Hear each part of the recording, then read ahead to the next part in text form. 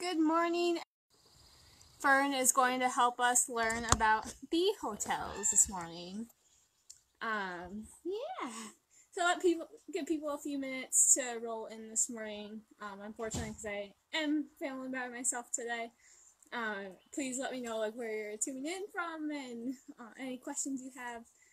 But I won't be able to maybe answer them directly as quickly as usual. But I will certainly try. Right, Fern. Yeah, so we'll give people a few minutes to roll in. I want Fern to settle down a little bit too. I woke her up this morning, so she was not too happy with me. But Fern is going to be helping us learn about bee hotels. They're really, really important, Fern. So, I'll get started. So I'm not going to go through the full process of building one. I will show you guys how to make them. Hi, Dad. Good morning, Brandy. Good morning, Greenbelt Hiker and Penelope. So what I'm going to show you guys is a example of a bee hotel. But there's so many ways that you can make them. There's lots of different designs on the internet. You can make them like an actual kind of house. But there's 1,000 ways you can do them. So it just depends on your creativity. And if you don't feel like making one, you can actually still buy them too. Garden centers, Home Depot, stuff like that. They're going to be over with the garden stuff typically next to like the bird boxes and the bat houses. They're all kind of lumped in together. So what we have is, this is not by far a finished product. So what I did is I took just a little slab of wood, and we have a whole bucket right here of all these tree cookies. So sometimes you'll hear people refer to little cut up pieces of tree as a tree cookie, and then we drilled some holes in them. So those holes are really, really important. So that's what the carpenter bees are going to be using. That's where they're going to lay their eggs. So I did screw a couple into this, but you can just take it and kind of do what you want with it. So ideally you would want to cover this whole little thing with it. Big ones, small ones, you want a bunch of different sizes, a bunch of different thicknesses. The holes to be all different sizes, so there's lots of ways that you can do this. I would recommend, as I found out yesterday when I was prepping this, if you can find pine or another softer wood, it's definitely going to be easier for you. These are pretty hard to get through without pre-drilling the wood that I have here. So definitely want to look into that before you start your project, so you have everything prepared. But this is just a little example of do. Let me get this. So I'll show you guys. Yeah, so I just covered that whole piece of wood with those blocks. All different types of sizes. Good morning, Kim. So these bee hotels are important because they are primarily used by carpenter bees. So they're kind of similar looking to bumblebees. Hi, Fern. But they're not gonna really bother you. The males don't have a stinger. The females do, but of course they're not generally gonna sting unless they're captured. So they're generally pretty docile. They're not super aggressive whatsoever. But what happens though is because they will live in these little holes. They're solitary, unlike honeybees. Most of our native bees around here are actually more solitary.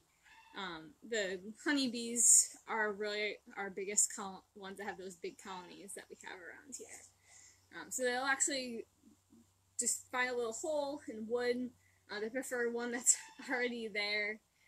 So putting these hotels or building structures for them is going to help us prevent them from eating our pavilion or our building or our deck. So they're just going to use these holes to lay their eggs. But if you have a problem at your house, what you can do is if you could put one up now, they'll lay their eggs in there, and then next spring or during the winter time, like late November, early December, if they're chewing on your house, I would move the bee hotel to the edge of your property. So when they re-emerge, that's what they'll tend to go to. So then they'll leave your house alone. They don't prefer to make their own holes. That's why we say to pre-drill some in there. You can use a bunch of different sizes, but they're going to go into an existing structure. They're not going to be chewing much on their own. So you will occasionally see the chew. That's when you see the sawdust and stuff like that. But they're not going to do extensive damage typically, unless you don't. Sorry, guys. And you do want to try to deter them from your house. You can put one of these up, move it next winter, and then they should go back to that same spot. So this is a super basic example that you can use for them. We don't want to try to use insecticides and stuff like that, just because of the impacts those have on all. Why did it get really dark?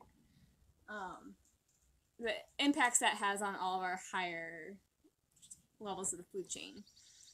So the insecticides don't just kill the insects that we want to have around, actually. So they're going to kill the smaller birds that eat those insects, and they could even kill Fern if she ate enough of those birds that had eaten those bugs. So it's called bioaccumulation, and so with a level of chemical and stuff like that on the smallest level of the food chain, it's still going to have that impact on the higher level, because they're eating all those things that are eating all those chemicals, so it's still going to hurt them. We see it with our rodenticides and stuff like that. That's a really common reason why we get sick raptors and stuff like that, because they eat those rats and mice that have had those rodenticides, and then unfortunately it kills them the same way that it kills those mice that we want to get rid of. Right, Miss Fern? Oh yeah, this is just super basic. I've seen them made with pallets. I've seen them made like kind of like an actual house, which is pretty cool. So there's a bunch of different ways that you can do this. Yeah, I'm not sure what's going on, Kim. It keeps... So I'm in our pavilion this morning. It might just be the... I don't even know, because there's not even any clouds in the sky. So I'm not totally sure what's going on with it. It keeps going just back in and out. Right, Fern? But... What do you see, Fern? As always, if you have any questions about Fern, I'll definitely try to answer them for you. I don't know why this keeps going in and out. There? Maybe? Let's try it out. But yeah, these guys are really important because they're really good pollinators. So that some species will actually only pollinate one type of plant. So we really need all of our bees and our insects to help us have our own food and our flowers and stuff like that. So the carpenter bees, which these are primarily used by, will usually pollinate eggplant and tomato. But those are some of the biggest things. That's why they're doing that. I know, Dante, you're so jealous. They're also going to pollinate lots of different types of flowers and lots of different plants. But we love our pollinators. They're really not doing great, especially our different types of bees, unfortunately. And we need all of those pollinators to help us have our food, which is really important for us. Right, Miss Fern? Yeah. So I'm not going to actually drill in front of her today because she's a little stressy. But from the picture, this is a really basic idea that you guys can use to deter your carpenter bees from chewing on your house. So you can actually take a little walk for a bit. I do want to show you, because we have carpenter bees here, right? I know, you're a little antsy this morning. I'll show you guys where we have them here. Right? I know.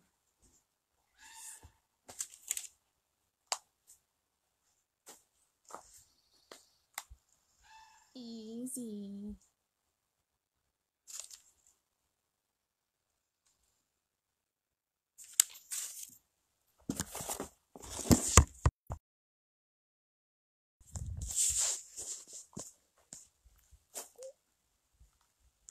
I don't know what just happened.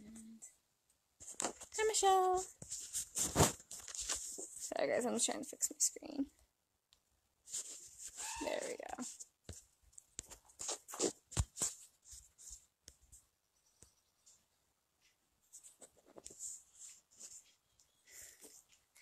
Right?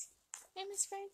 On our right here, or our Ed Hall. Sorry guys, I know the light.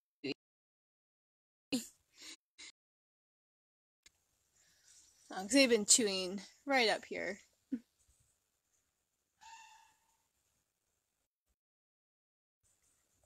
Right.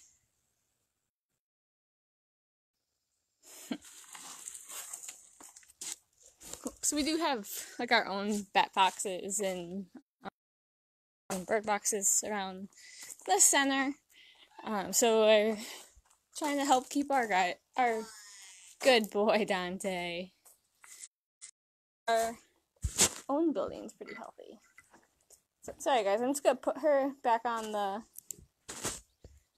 thing right now. Hey, step up. Oh. Okay. There we go. So she has pretty severe head trauma. She's actually pretty well flighted, so she can go around great in their enclosure. But she hit her head pretty hard, so she clearly isn't afraid. You have a bug on.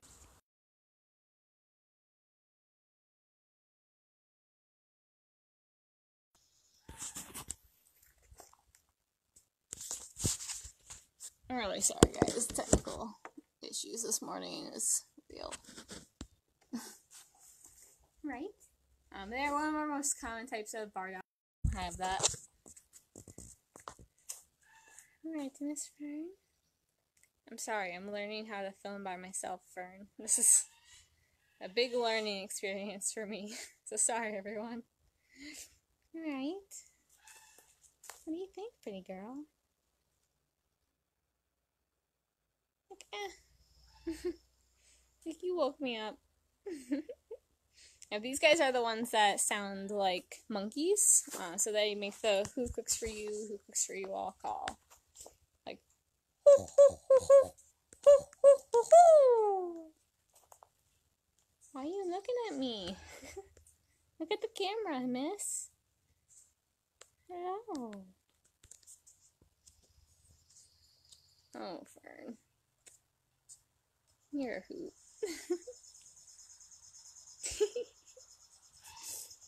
Right.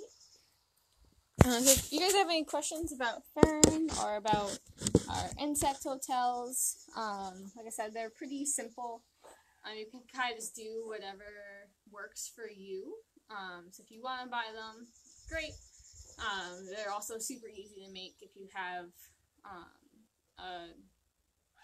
even just a handsaw and some nails. It's definitely easier with screws and a drill, but you certainly can do it with nails. But the biggest thing is having those holes in there inside the wood to help our insects. You can put different types of wood, different types of holes. You can put plant stems in there. Like we have a bunch of knotweed here at the center, and it has a hollow stem, so you could stuff a bunch of that in there. So it really just depends on what you have at your house and what's at your disposal easily. But they're really easy to make, and they're great for our insects. The smaller guys that we don't tend to think about when we think of ecosystem ecology. They are the basics